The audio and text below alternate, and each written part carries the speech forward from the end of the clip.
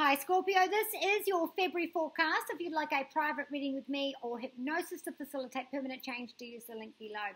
This month you are focused on your fourth house. All of this month, that's where the light is going to be shone. So it's interesting because this is about your home, your roots, your heritage, the psychological growing up that we did and the things that affected us, which made us who we are. It's also about your actual property, whether you live at home or lease or own, any of those things as well.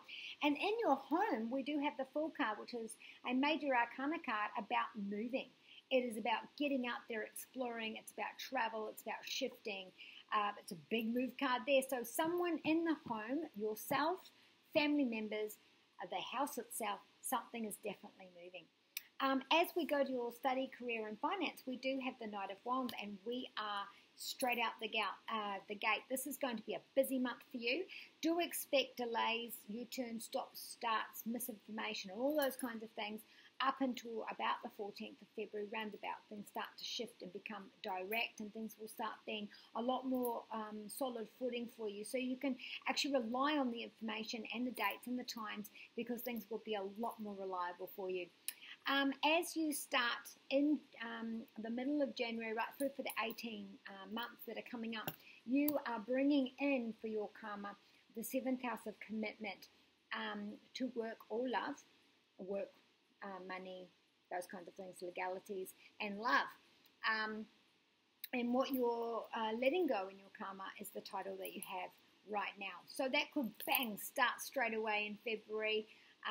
Or it can lead up to that for you. So there are going to be some big changes for you, Scorpio, in that area. So maybe you've been living with someone for a while and then you guys decide to move in together, get engaged and get married. Maybe you are single and you finally meet someone, the love of your life. That, karma starts to shift players around to get us what it is that, was always meant to be. So this month it looks like you are making money. You're very busy. For some of you, you either work on the road, there's movement around what you do. For others, this is about reaching a broader audience. So you might work in marketing or you work on computers or something else like that. But this is going to be a good month. It's going to be quick. You're going to have some money there, progress made, and you're going to reach a wider variety. Very passionate month as well. Full card, like I said, this is starting from zero. So we've got our little knapsack, we've got our dog with us, the naivety, we're going out, solid focus on our future, nothing's in our way. We're focused on what our future and our home and family is going to look like in the future. And that starts this month for you. Major arcana card. So when we get to our health, something's reoccurring. The 6th house is solar plexus, midriff, bowels, colon, intestines, and abdomen. It is also healing by practical measures.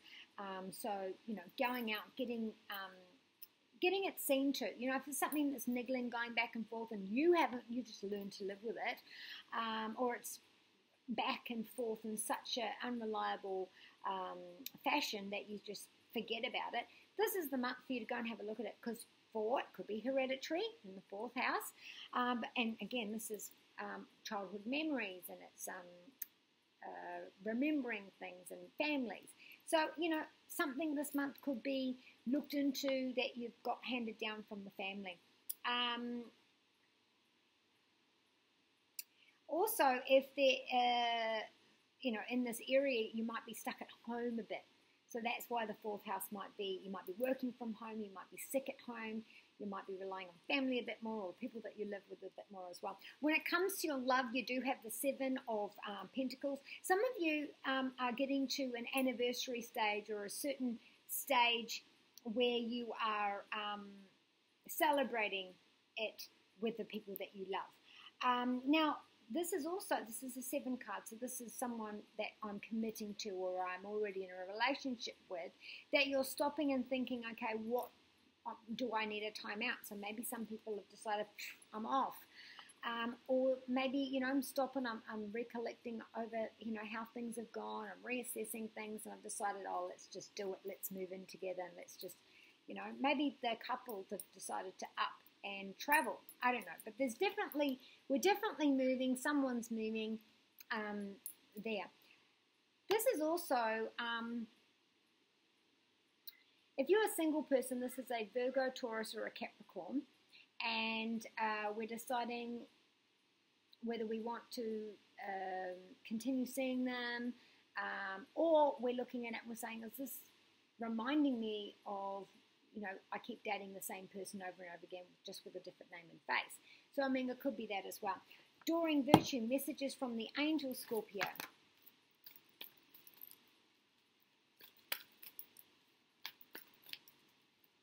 Actually, you know what? You could accidentally buy a house. I actually met a couple once. They were out garage shopping. And they went past a auction and, oh, honey, let's just stop and have a look. And boom, accidentally bought a house. And then they were in a right squirrel to sell the house that they already had. It was very, very funny. But yeah, that could happen with these two cards. Okay, Vanessa says you need to make your decision, but you have to put yourself first. I know that's really hard because, we're always supposed to be, honorable and a hero and everything else. No, you come into this world alone and you go out of this world alone.